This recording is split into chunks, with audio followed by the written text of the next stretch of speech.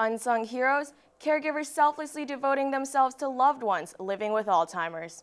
Alan Holbrook is one of many who knows all too well what it takes to care for someone 24/7.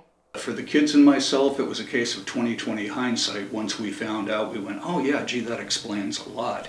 8 years ago, Alan Holbrook's wife, Bernadette, was diagnosed with Alzheimer's at the age of 57. The family noticed her symptoms years earlier, but in 2005, they decided to visit a neurologist. Bernadette feared the worst, seeing her own mother suffer from the disease. You will never meet an Alzheimer's survivor because so far there aren't any. And until Bernadette's passing 6 months ago, Alan took on the role as the primary caregiver. When you're caregiving, it's like being in combat. You don't want to think about the strategy. You're only worried about the tactics. Who's shooting at me? Traveling, cooking, and shopping all became risky activities.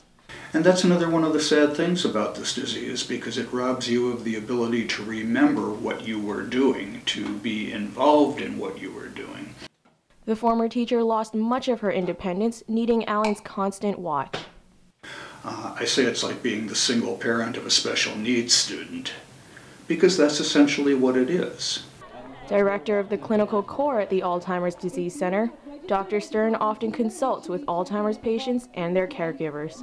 You know, the caregiver and the person with the disease are going through an incredibly lonely process.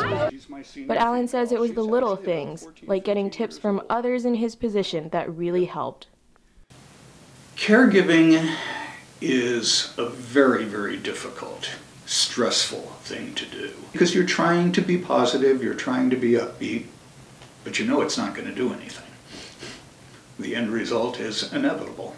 To wake up each morning thinking there's nothing in the future, either for me, my loved one, or my children and grandchildren, that's not a way to live.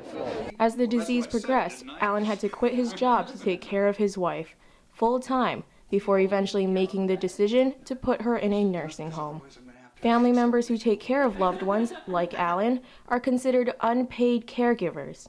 In 2012, 15.4 million caregivers provided more than 17.5 billion hours of unpaid care, valued at $216 billion.